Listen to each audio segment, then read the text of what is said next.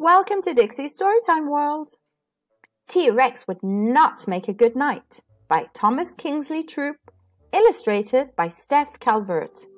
So what if her arms are extremely short? Julie the T-Rex wants to be a knight, and she's ready to prove herself to the king. Greetings, good sirs and madams. I'm Julie T-Rex. I was just dismissed from my job as a knight. Was it justified? You be the judge. My first day as a knight was really tricky. I got yelled at for drinking some water outside the castle, and the front door was really tight. I didn't mean to wreck the place, but they don't make castles like they used to.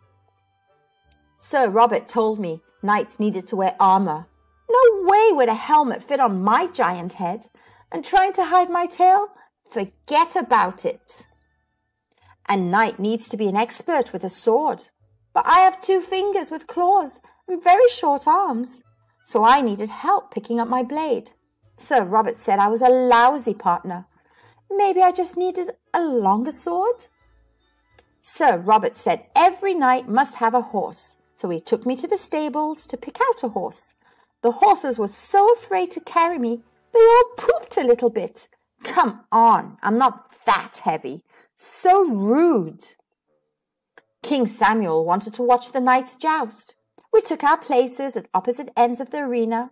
Because I didn't have a horse, I just ran at my opponent. Maybe I shouldn't have roared. The royal family invited all of the knights to a big feast. I just wanted the meat. I took a pretty big bite because I was really hungry. I am a carnivore, so they shouldn't have been so surprised. That night I woke up to yelling. A dragon had taken the royal twins. The king sent his knights to rescue his children.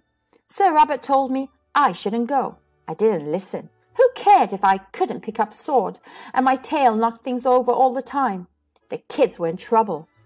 I followed the knights to a dragon's cave. When the dragon poked his head out, I recognized that face. It was my cousin Frank. I asked Frank to let the kids go. Obviously he did.